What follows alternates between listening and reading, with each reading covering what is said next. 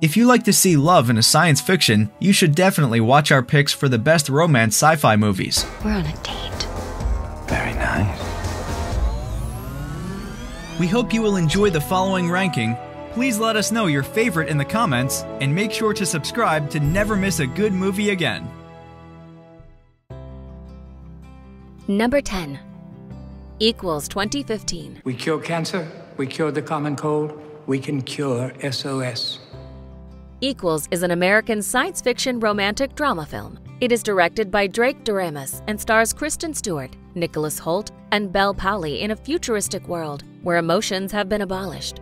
Naya and Silas work together in a futuristic society known as the Collective that commits crime and violence by genetically eradicating all human sentiments. Despite this, Naya and Silas start attracting each other, leading to a forbidden love that eventually puts both in danger. Tested positive for SOS. I'm stage 1. I'm taking inhibitors. There's no evidence that the bug is contagious. However, if it makes you feel more comfortable, I'll wear a face mask from now on. Number 9. Upstream Color, 2013. Is there any food? All the food's poisoned. Your throat is parched. Make a pitcher of ice water. Bring a small glass. Upstream Color is an innovative science fiction flick. It was directed by Shane Carruth and stars Frank Mosley, Shane Carruth, and Amy Seimetz. While out at a club, a woman is targeted by a thief who hypnotized her using food laced with narcotics. After the worms are extracted, it starts to dawn on her how much he exploited her and ravaged her life. She ends up empty-handed, with no job and no money. Several years later, she connects with a stranger on a train. Several events start unearthing many shared incidents and experiences. A stream flowing out in that direction through a wooded valley. But stream there was none. I am glad to have drunk water so long. For the same reason that I prefer the natural sky. Number 8. Upside Down, 2012. It's frustrating. You know, I know that whatever's missing, it's in there. Upside Down is a Canadian-French romantic fantasy movie. It is directed by Juan Diego Solanas and stars Jim Sturgis and Kristen Dunst. The plot reveals astronomical odds faced by Adam and Eve from the moment they fall in love with each other. This is a love story that begins in the fantasy world. Many factors threaten to keep them apart, including social class, a political system, and a planetary condition.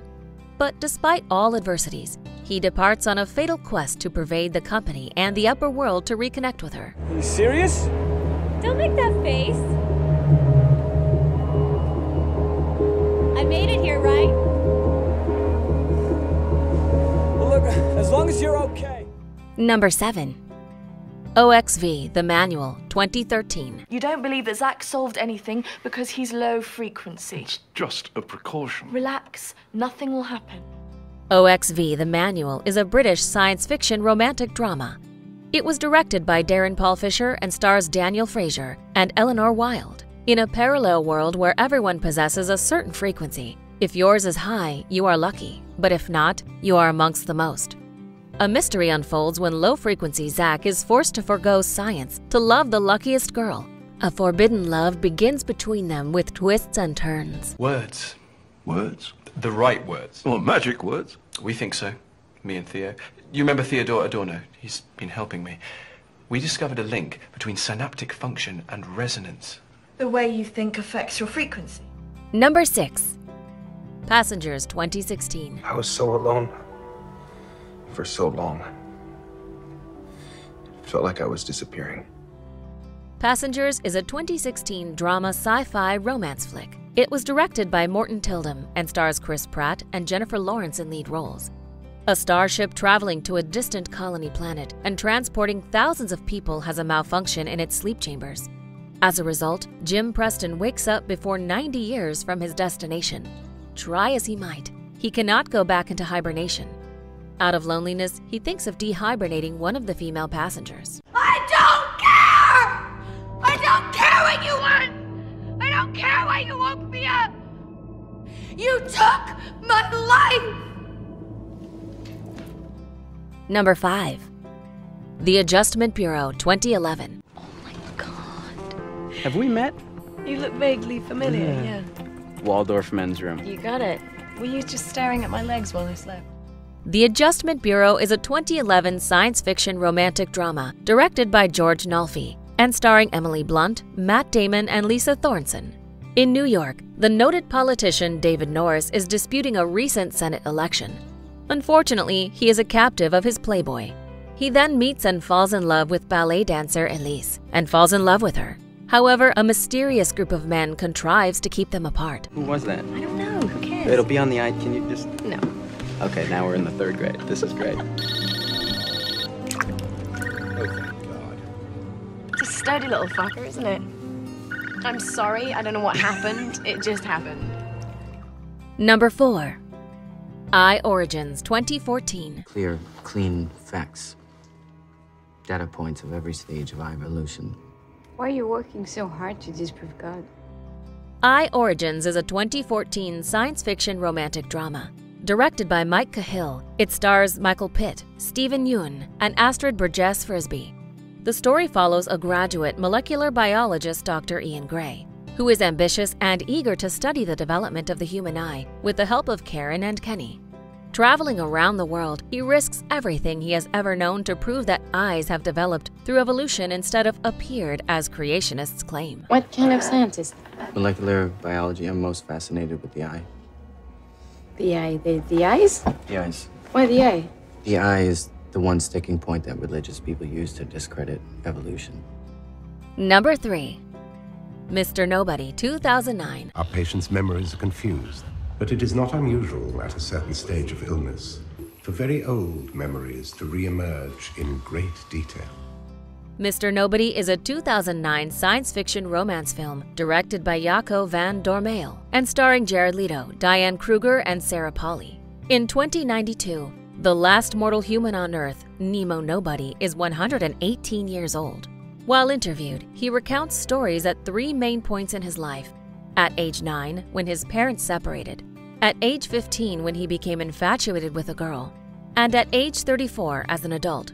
All 3 contain many possible consequences that seem to run parallel to each other. He determines to pursue the path least traveled. I'm afraid of losing you again.